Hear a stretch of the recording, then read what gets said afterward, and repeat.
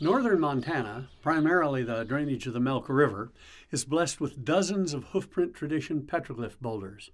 Sometimes these are found in clusters.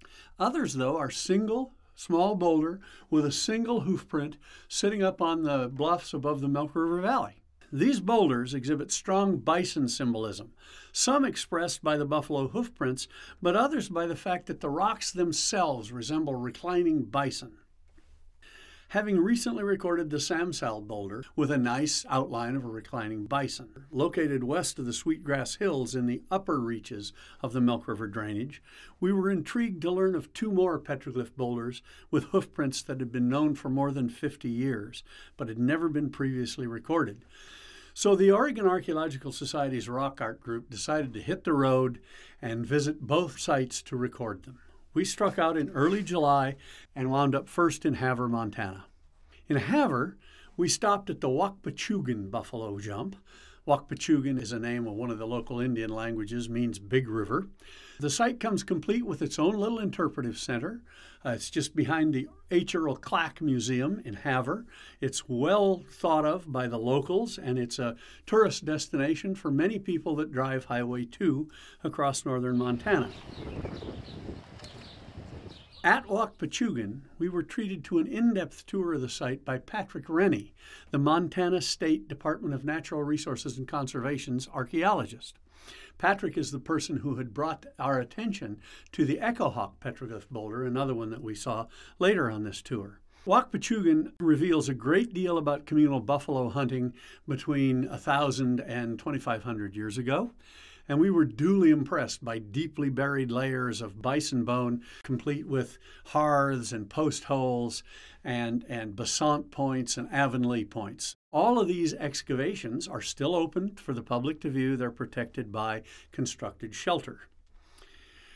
The importance of bison in understanding these petroglyph boulders has long been recognized. Linnea Sundstrom has probably done the most research on this. She's done intensive research on the buffalo hoofprint tradition and human views of bison and sexuality.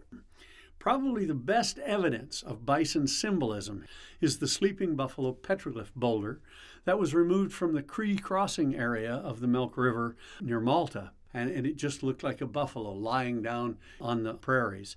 And it was carved to resemble a buffalo with horns, nose, mouth, ribs, tail, the whole thing. Such boulders are often associated with bison kills or bison kill complexes. One of those instances is at Chu'gn. This boulder originally sat on the bluff top above the kill site, but it was moved closer to the site area when the top of the bluff was developed for a small shopping mall, which is still there today. The boulder has a single large but very faded bison hoofprint carved on it. Eventually, they moved that petroglyph boulder down off the bluff top and into the fenced area around the site so it wouldn't be stolen. Well, we recorded the hoofprint on the petroglyph boulder at Chu'gn. It's a very lightly abraded hoofprint, quite large, in one face of the boulder. And again, unfortunately, we have no idea what its original orientation was. It's big enough hoofprint that when it was fresh, you could have seen it from the bison kill area itself. While at Chu'gn, we also met Bim and Janice Strausser. These two people own a ranch up near the Canadian border, and their leasehold rights are on Montana state land where our second site, the Echo Hawk petroglyph boulder, is located. We followed them 40 miles north of Havre to their ranch, and we came out on the top of a little knoll where they walked us up to the Echo Hawk petroglyph boulder, so named by the original investigators, one of whom was Myron Echo Hawk, a Pawnee Indian from Oklahoma. This small boulder is nestled in a small rock cairn perched atop a low knoll with a world-class view of both the Milk River Valley and the Sweetgrass Hills on the western horizon. In fact, the little knoll is just above a thing called the Little Lost River. We don't know of bison kills in the immediate vicinity, but one of the first things we noted about the boulder is, in miniature, it's a bison-form boulder.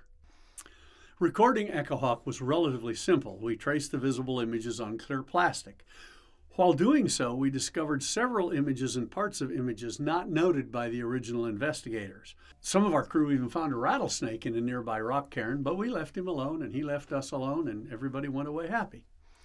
In short, field trips often overlook small sites like this in favor of the large, more spectacular ones. Petroglyph Canyon, Bear Gulch, Petroglyph National Monument. But in fact, these two small boulders and the Wahkpa Chu'gn Interpretive Center provide a good example of the hoofprint tradition art in northern Montana. And they show us carefully, clearly, how this art relates to the broader subject of archaeology.